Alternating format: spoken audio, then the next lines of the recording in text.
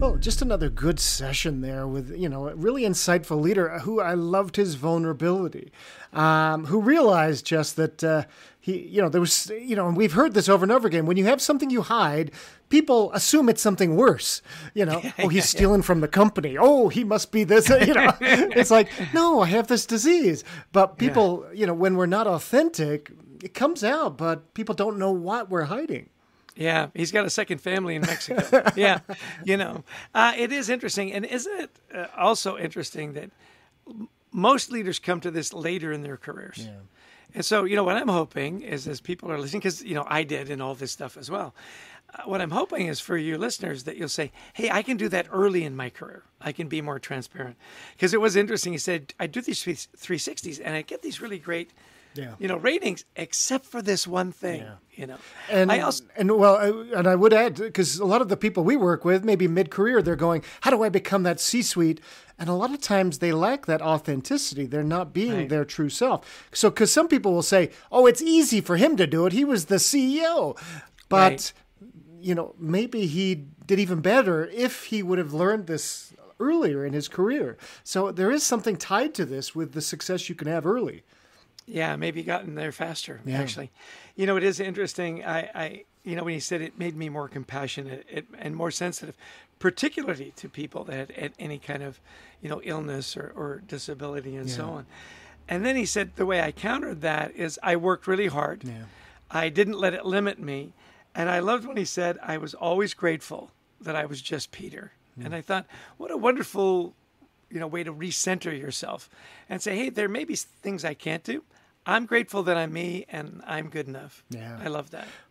So I like this idea that he introduced as well, as this idea of equilibrium in our relationships, because unfortunately it has become a little bit of, modern society where we want to take and we don't want to give, unless I'm getting back. And that's not what he was talking about there. He was, the idea is you give as much or more than you get. That's how you create this equilibrium, which I thought was really good.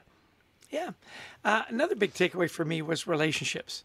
And he said something a little different. We talk a lot about, our Harvard study friend, Bob Waldinger, who's deep and meaningful relationships. He said build durable relationships, which I thought was interesting. The idea of it's long lasting, that it's tough, that you can talk about hard things because it's durable. It will survive. So that was a big takeaway for me.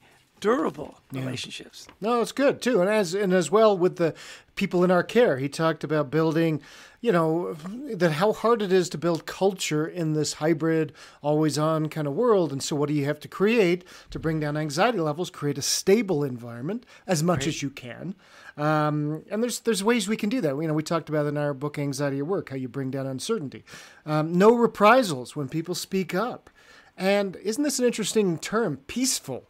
A place where people actually want to come because, the rest of my life's crazy, but, it's wonderful when I come to work. There's peace there. Fascinating. Yeah, you're getting away from and we all went through this in the pandemic, right? Yeah. You were just a door opening away from total chaos, right? Lastly, for me, was focus on what you can do, take intelligent risks, and purpose and goals over initiatives. And then lastly, don't hesitate to ask for help. Yeah. Just really such sage advice from really a wonderful, wonderful leader. It was. Yeah, I love that idea too. I've underlined that idea of, we have to be able to ask for help.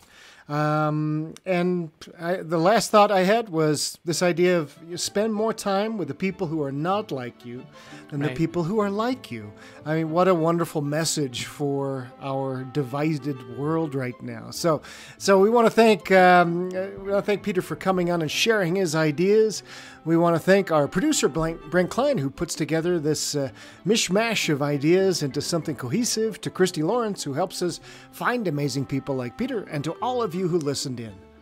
Yeah, and we love speaking at conferences. If you're looking for a great presenter, virtually or in person, we speak on topics like culture, teamwork, resilience, and obviously anxiety in the workplace. So give us a call. We'd love to talk to your event. And just one last shout out for Peter. His book, Taking Stock, is available at fine bookstores everywhere.